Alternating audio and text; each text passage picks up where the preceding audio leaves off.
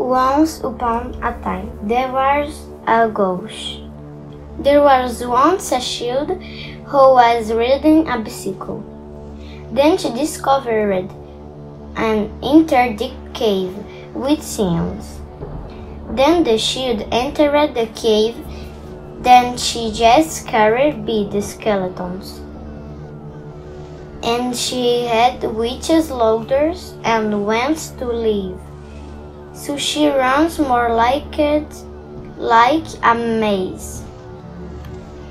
Suddenly, she sees her father, who had died in the war.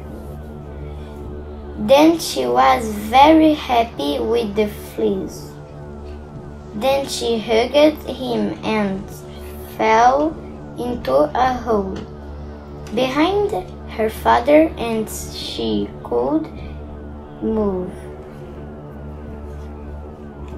or live. Many years later, her mother was still diseased, and when her mother's spirit went to the stars, she woke up from a long sleep, and she was a ghost. But she didn't know. So she left it, traversing the walls, without even realizing it.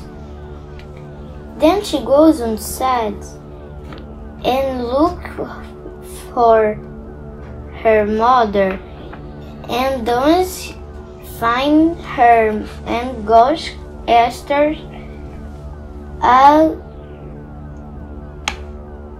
zing and captures it on a vacuum, and there on the vacuum it explains everything. So he knows the solution. At the middle of a waning moon, she has to return on the 5th day. The accident in the cave, and if she does arrive in time, she will become a ghost forever. Then she does her best to get it to the cave, go through the hole, and admitting it falls into the hole.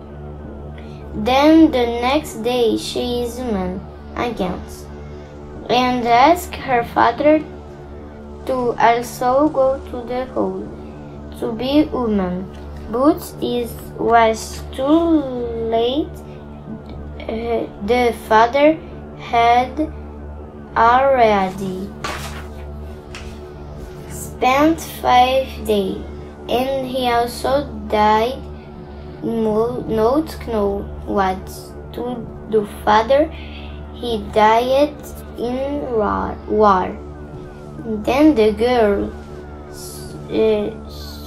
see the mother goes, and she is happy to be able to see her husband, even if it is untouchable.